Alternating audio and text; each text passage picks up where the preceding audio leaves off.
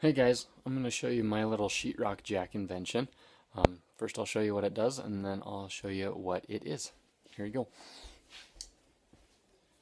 So essentially all I did was I created jacks from the compressions, the hand pump compressions, and all I did was reverse them. So if they were flipped on the other side, you can clamp stuff, but if you flip them over and flip them, then they'll spread, and that's why I can get the jack.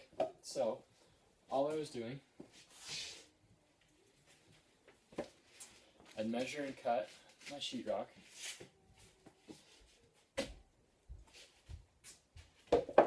place it up, and if I wanted to make it a little easier for myself, I would lift one side up and pump, and then rest, and then lift the other side up and pump.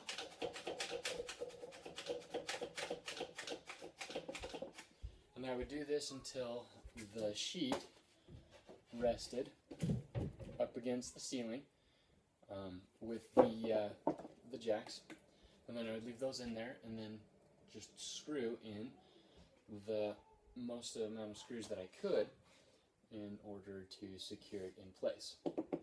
Once I was done with that, took it down, finished tacking them in, and it was pretty easy. So let me show you what I did. So I've got these parts right here that when I'm done, all I do is let go of the lever and it slides it down, or when I'm ready to jack it up, I pump and it jacks it up. So you have your base that has a pretty good foot, so that way it doesn't fall over, and then you've got your support beams that are for this part right here. I used 1x1s, you can use 2x2s, doesn't matter, I just used the wood that I had, and then I used another support beam. Doesn't have to be as big or as small, just whatever suits your needs.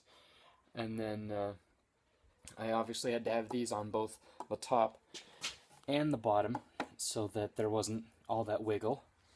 And then when I got done, this had to be there and this had to be free. Obviously I couldn't screw into this, otherwise it wouldn't jack up.